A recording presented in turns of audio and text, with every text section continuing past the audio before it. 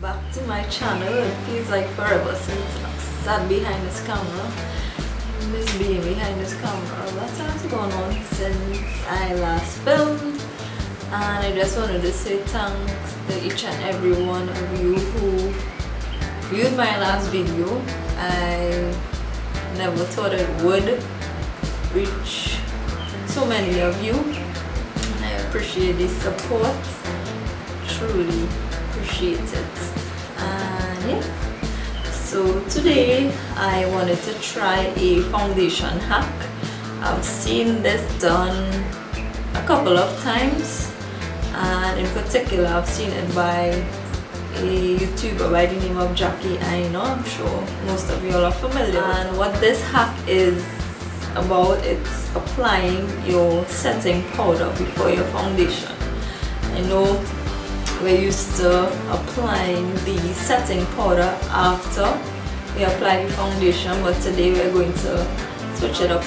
I carry out this particular application and show you all how it has, you know, set on my face throughout the day in the video with how it looks at the end of my day. So to begin with this hack, what's recommended is that you follow your regular skincare routine, such as what I usually do is cleanse and apply my moisturizer. It's very important to apply moisturizer before any makeup application. After the moisturizer, we're going to apply our primer. Today I'll be using the Milk Hydro Grip Primer. I know you all are used to seeing me using this. And I think I'm going to use this because it has a sort of tacky feel. I think it will grip onto the powder much. Keep in mind that this application, I did a lot of research before I decided I wanted to do this. What I found out after researching is that this particular makeup application is suitable for oily skin types. It's more suitable for oily skin types, and even if it doesn't work for me, doesn't mean that it wouldn't work for you when you're applying this particular technique. Keep in mind your skin type, whether it's oily, whether it's dry. Keep in mind your climate and also the type of setting powder that you use. I'm going to apply my primer, and with this particular primer it will go a long way. Now I'm going to apply the setting powder. I'm using the Laura Mercier translucent powder. What I love about this particular setting powder is it's fine, it isn't too heavy on the skin. So now when you're going in with the setting powder, keep in mind you don't want to put too much because you can end up looking cake. So I'm just using a puff, I'm dabbing a bit and taking out any excess.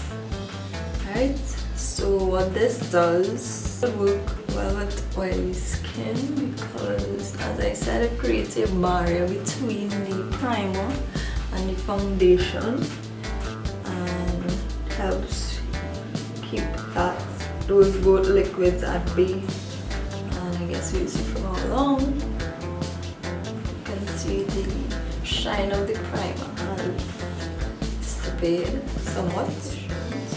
You can see the shine of the primer has dissipated somewhat.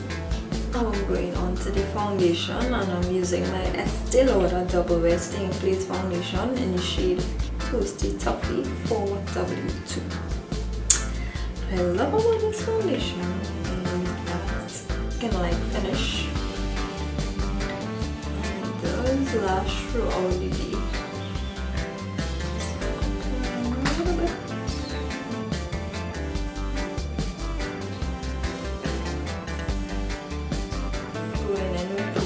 Concealer, my Tarte Shape Tape in this shade Tan.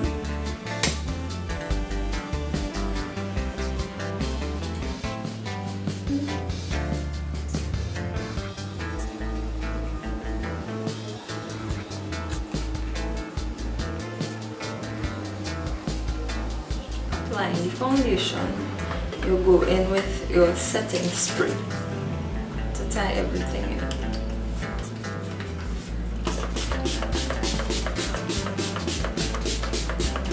This is the finished look, and I'm not sure if I'm liking this just yet. I think because I have dry skin,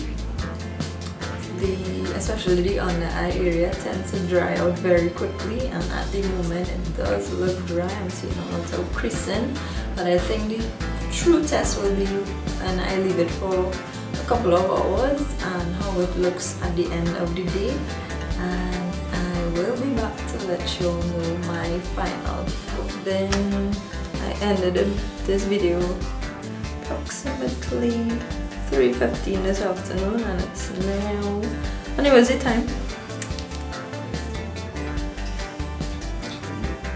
It's now 9:38, so approximately 6 hours. What happens with me is throughout the day when I'm wearing makeup, I tend to see fine lines. This technique again, and like I mentioned in the beginning of the video, keep in mind the type of skin type you have when trying this particular technique. For people with oily skin, I would recommend this technique, as the setting powder helps create a barrier between your moisturizer and your primer and the foundation, and it helps keeps the oils at bay. And for people with dry skin like mine, when using this particular technique, I would recommend a hydrating primer.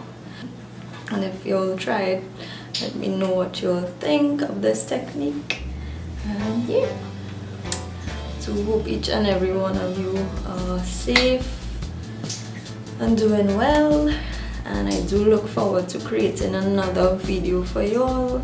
And until we meet again, stay blessed.